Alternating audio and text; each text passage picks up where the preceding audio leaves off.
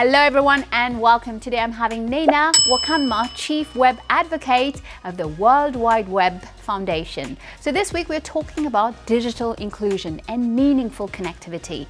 In today's world, internet access and connectivity are essential for people to interact, to learn and study, but also get informed, work and even defend their own rights regardless of where they are. The pandemic has been a reminder of how dependent we are to a stable and fast connection to live our everyday lives. Unfortunately, as you know, too many parts of the world still lack access to meaningful connectivity. We wanted to know more, so we called our friend Nnenna.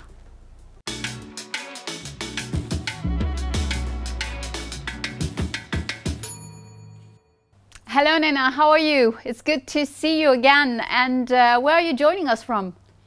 Hello, bonjour. Good day from Abidjan, the most beautiful city in West Africa. Right. I just came back from Africa this morning. I was in Dakar, but I can tell you there's slight temperature difference. But anyway, oh yeah, Nnenna, we don't have summer here. We don't have winter here. With summer all year round. So you're welcome anytime. Yes, you guys are so lucky. Right, Nnenna, it's great to connect, and today we're going to speak about a very critical topic, which is digital inclusion. And this is a topic that you've been working on it for some time now. Probably, could you tell us what's the difference between meaningful connectivity and what we mean? Like people know regular internet access. So what is meaningful connectivity? Now I can speak about this for 2 days, so you have to stop me.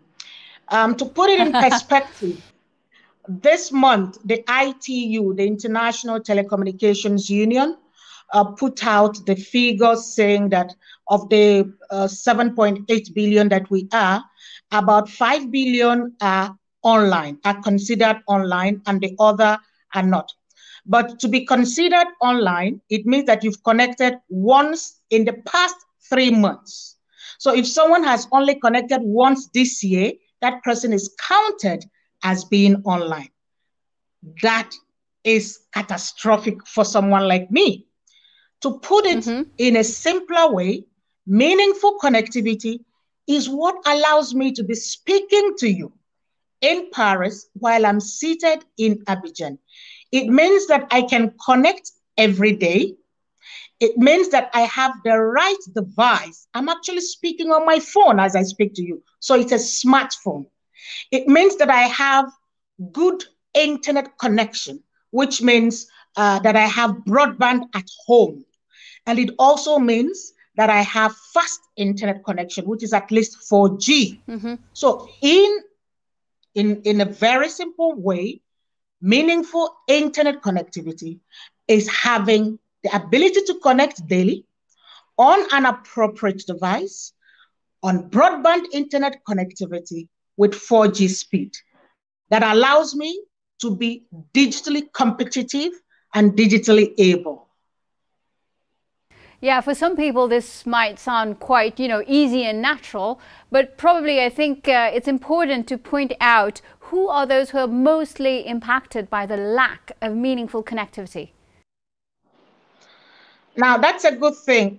Everyone knows about Rwanda, but we now see in Rwanda, in 9 other countries where we understudied for our meaningful connectivity report that just got launched, women are 21% less meaningfully connected in the first place, and rural people are less connected. For instance, in Rwanda, 25% to 26% is the gap between city connection, let me not use urban, but people in the city and people in the rural areas.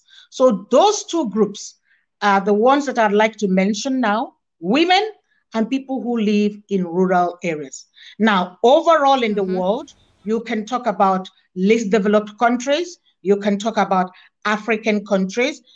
In West Africa, because this is where I live, it's 32% of all the population, which is about 350 million, that is offline, not connected at all. So we are going from people who are totally offline, people who are basically connected, to people who are meaningfully connected. So meaningful connectivity is the ideal, but then we don't have it at the moment. Right. So what can we do, to advance this topic, to move further, to raise the bar in the right direction and providing meaningful connectivity to all? For those who are listening to us, I believe that most of us have lived through this pandemic or are still living through the pandemic. There's something that I've noticed. When the pandemic struck, we came together as humanity. Whether we are in policy, or whether we're in research, whether we're in the medical field, we are like, this is humanity at risk.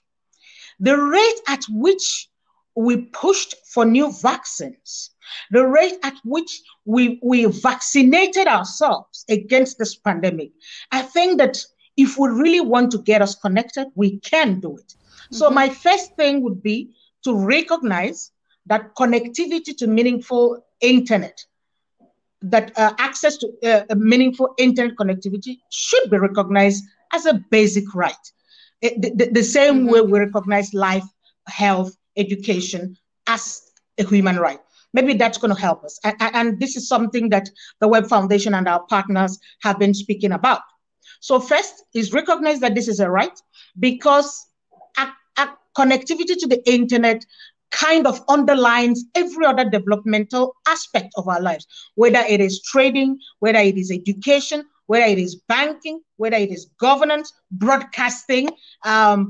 Anything we do these days is either wholly or partially driven by internet connectivity.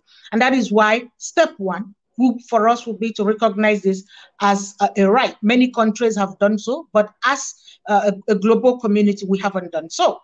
The second is more investment. I think that our figure is about $400 billion to invest in internet connectivity, which is less than 1 year's defense budget of the US. So first is recognizing that it is a right. Second is investing. The third, and maybe the most important, is capacity, skills to be able to use this connectivity to better our lives. So that is our vision, either as Web Foundation or as the Alliance for Affordable Internet. It is because when we are socially connected, when we are actively connected, like our research shows, that 12% of those who are connected, are meaningfully connected, are more active online, and 13% are more politically aware. So if we're looking for citizens that can take care of themselves, we're looking for citizens that can produce, we're looking for citizens that are aware, we're looking for citizens that can contribute better to our sustainable development goals.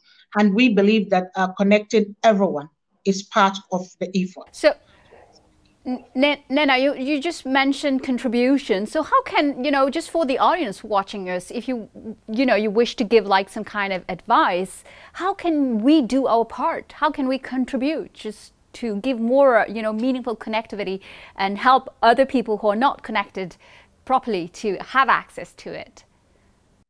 Right. If we want to come back to the four thresholds of connectivity, we talked about being connected every day. Can people connect every day if they don't have electricity? Electricity is one of the infrastructural basics for people to connect. So electricity is one of those. We talked about device, access to the right device. Taxation and price of devices is one of the things that we need to work on. We talked about broadband connectivity. That means investing and stretching the fiber. I mean, mostly these days we're looking at either mobile phone connectivity or fiber to the home. So that's where we need investment. And of course, we talked about 4G, at least 4G speed and skills. So let's educate, let's invest, let's have the infrastructure right, and let's have the right policies. Because taxation policies, we don't talk about them much. But one other thing, if you allow me, because you are in the media, how often can we live with shutdowns, internet shutdowns? So when we have invested, when we have trained ourselves, and now for one reason or the other, a government decides to shut down the internet for one, I don't know what, this is for us in our industry is impossible. Yes, obviously. So this is also the problem, Nnenna. It's in your job. What do you see? What do you see? Do you see that there has been progress in this field when it comes to women, or are we still lagging behind? I think we are worse off than we were 2 years ago. Let me explain. Take it easy with me. So before the pandemic, our figures showed that women were 21% less connected than men across the world. And when we come down to Africa and in places where people are even less connected, the figure grows. And now comes the pandemic. And what did we tell people? Start working from home, start schooling from home, start doing anything online. And the work of women, the work of home care, the work of motherhood fell automatically on women. So the women who were struggling to keep things together now have to work from home without much internet connectivity and have to take care of the kids and become teachers. So the work pressure on women has increased. But then the funny thing is that in the report just presented last week, the price of broadband in the global south has actually increased. It's increased about 0.2 per gigabyte. And I think that Togo in West Africa has about one of the highest connectivity rates, connectivity prices, which is about $8.6 per gigabyte. Where will a Togolese woman get that money from? Someone who works for about $50 a month.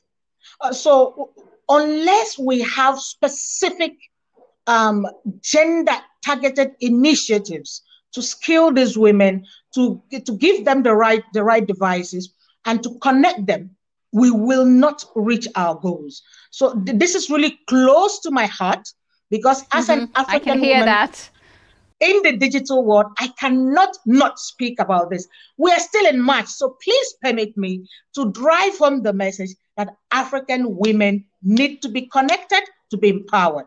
Absolutely. Absolutely, Nnenna. I'm always very excited to speak to you you have so much energy and enthusiasm, and I hope that your message will be heard. Thank you again for sharing, some of your time with us. It's always a pleasure. You're most welcome in June at VivaTech in Paris. So it's home to you. You can come anytime you want. Thank you very much. Cheers. Well, thank you, Nnenna, for this wonderful conversation. And don't leave us yet. We still have a few questions for you in the Speakeasy. Well, if you liked this video and you don't want to miss the next ones, please make sure to subscribe to our channel. The link is appearing on your screen.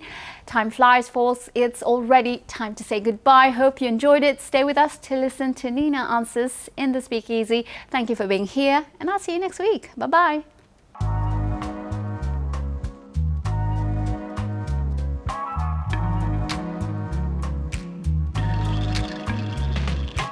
My phone, my Huawei phone.